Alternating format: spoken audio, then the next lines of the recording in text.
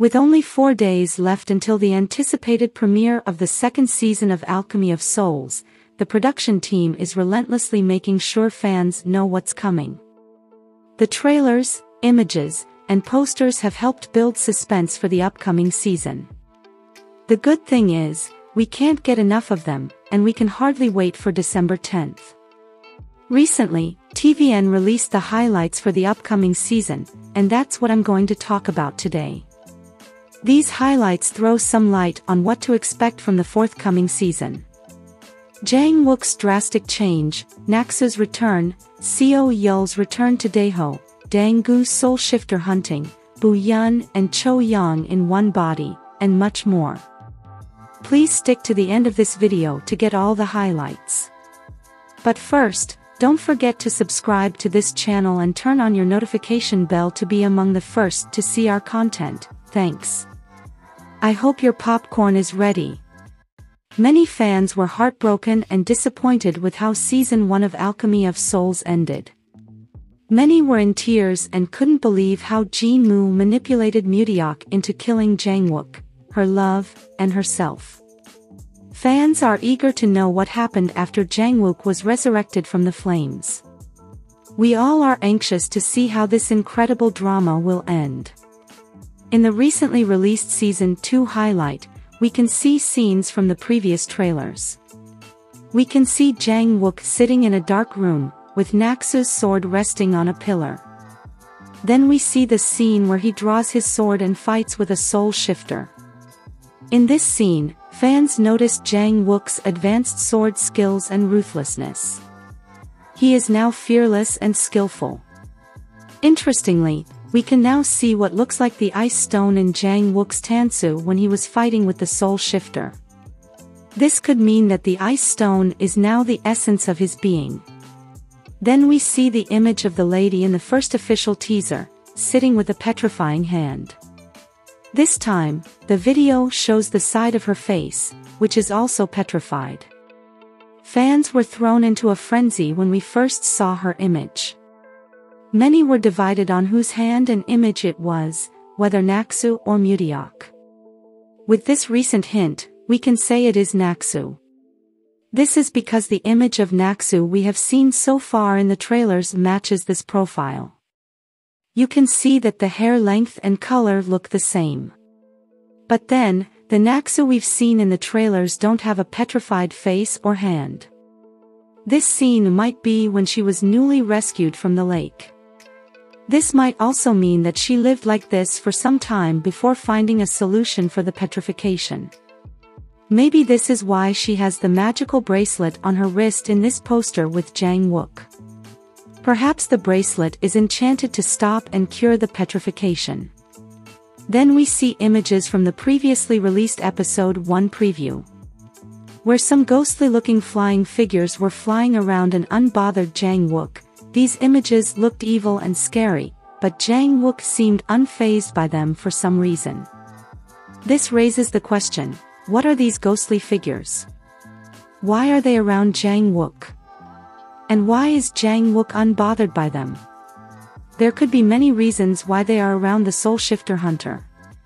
But it has something to do with the ice stone in Jang Uk. But we don't know why they are attracted to the ice stone in him. I guess we will find out in 4 days. Keep on watching to find out the major highlights. Then we see Go-won in conversation with Jang Uk. The relationship between Jang Uk and Go-won was confusing in the first season. Sometimes they seem like friends, but then we see the crown prince try to kill him in a fight. We don't know what their relationship will be in the upcoming season. This is confusing because we see Master Lee advising Go-won to go to Jang Uk's dark place and cheer for him. And it seems like he did in this scene. We can also see him and Jang Uk sitting and Jang Uk pouring him a drink. But this doesn't look like a happy visit between two friends because we can see that Jang Uk is angry and Go-won seems confused. We then see the epic manipulator Jin Mu corrupting Go-won's mind as he has always done. Then we see Go-won in deep thought. From these scenes, we can understand a little about what Jang Uk and Go-won's relationship might be like in the upcoming season. Remember, in the character description video I had posted earlier, I mentioned that Go-won was described as the crown prince who learned the secret of Caesarea. He aims to be a generous and benevolent monarch, but after the incident 3 years ago, he and Jang Uk are very uncomfortable. He reveals the existence of Gyeongcheondaeho, and he hates himself for not being able to dare to fight Jin Mu. From this description, we can tell that the crown prince, now the king, will still be manipulated by Jin Mu in the upcoming season, and he will lack the courage to confront Jin Mu on his madness. This might mean that his relationship with Jang Uk will be almost the same as in the previous season. A love and hate relationship. His inability to see through Jin Mu or confront his evil doings might be why Jang Uk had a sword to his throat in this scene. Then we see Seo Yul, now back after 3 years, lamenting how he wasn't there for his friend Jang Uk and Dang-gu when they were going through a rough patch. Then we see the scene where he grabs his chest while he remembers the bird caller whistle he had given Naksu, and a scene we've not seen where Naksu was with her sword, which is bloody, and blood and water flowing at her feet. Interestingly, we see Seo Yul walk past Naksu at the port when he arrives back at Daeho. Naksu looked like she was searching for someone. She didn't see Seo Yul walk past. But what's confusing is that Seo Yul saw her but still walked past her. He could be confused because he didn't expect to see her alive. But the look on his face as he walked past her showed that he might have done it intentionally. It is confusing as to why he would do that.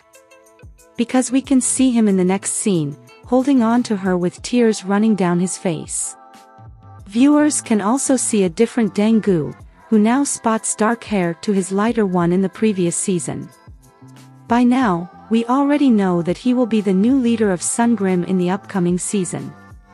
But we didn't know that he would also be a soul shifter hunter. In this scene, we can see him pursuing a wild soul shifter who interrupts what seems to be a massive celebration in the village. His powers also seem to have significantly improved. Then we see him looking with emotions at his wife, Jin Cho-yeon, who has a determined look in return. It seems like they will disagree a lot in the upcoming season. What's sad is Jang Uk asking Park Jin to remove the ice stone from his body, that it is too much to handle. And Park Jin tells him that he will die if he removes it. This scene shines a light on what Jang Uk must be going through and how difficult it must be for him to have the ice stone in him. Interestingly, Jang Uk seems to be searching for a priestess like the First Lady Seo of Jinyeon. The great priestess who Master Seo Jaeyoung, the founder of Sungrim, who stopped the chaos caused by the ice stone in the past, loved. We don't know why he would search for a great priestess just like her. It might be because of the ice stone in him. Maybe he is searching for a great priestess who can remove the ice stone. Then we see him meet Cho-yeon on different occasions with an unfamiliar and confused look on his face. He met her close to what seemed like the tree in Danhyanguk. Also, on the bridge, when she was on a boat. This is where Mutiok threw what is considered her love letter to Jang Uk in the previous season. Then we see another scene of Naksu fighting we hadn't seen in the last season. This is mystifying. Will Naksu hold a sword again in the upcoming season? Or are these flashes of remembrance of the past we've not seen before? What's more mystifying is Jang Uk asking why he had the Inyoung Jade. Then we see a very upset maidservant Kim yelling at Jang Uk. Then Park Jin asks him if he wants to get the powers of the sky and throw the world into chaos. And Jang Uk declares that he doesn't care about the world. Whoosh! This upcoming season will be a roller coaster ride with many fights and emotions. Then we see Cho-yeon, like in the previous trailer, hold her head as if trying to remember something. This time, we see Jang Uk looking at his jade in what seems like a burial ground in the woods. Then we see him walking with the jade, now filled with energy, then we can see him staring at someone. From this scene, we can tell that Cho Young will be the one to call Jang Uk with the Inyoung Jade.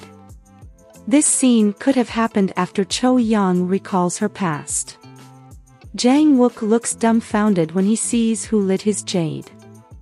This might mean that they will run into each other in the new season, but with no recollection of the past, Jang Uk, not knowing that Cho Yun is Naksu, will pass each other. But will feel some kind of connection with each other. There is a lot to digest from this trailer. We can see someone like Cho Young standing in the open, with her hands raised to the sky as if she is calling to the sky.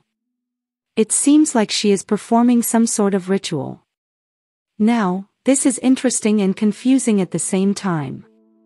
If it is Cho Young calling to the power of the sky, it could mean that she and Bu-yeon will be one in the upcoming season. It could suggest that Naksu and Bu-yeon will inhabit one body in the upcoming season, just like in the previous one. But in this case, they'll be in Cho Young's body. If you noticed, we could see what looks like the soul shifter's mark in Cho Young's eyes in this scene. Just like the one in Mutiok's eyes in the previous season. This could be the reason she is known as a priestess in the new season. Remember, Bu-yeon was revived with the ice stone in her mother's womb. So she is of the ice stone. This could mean that just as the ice stone is in Jang Uk, a part will be in Cho Young because Bu-yeon is a part of the ice stone.